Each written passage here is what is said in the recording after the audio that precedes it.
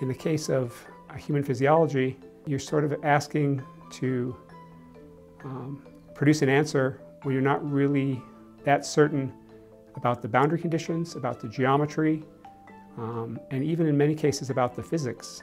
And one of the advantages we have with CFD is that we can look for sensitivity to some of those uncertainties. CFD really gives you the power to sort of look at the full range of variability that you might expect in the patients that are out there for any particular medical device or treatment.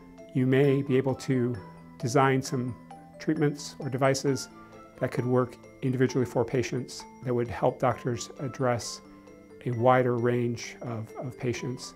We would like to see as many of you as possible at the Converge CFD conference. The biomedical area is one that we are spending a lot of time in, and the chance to sort of share with you what we're able to do currently, and for you to share with each other what you're interested in working on, and what some of you are already working on, I think is a valuable opportunity for all of us.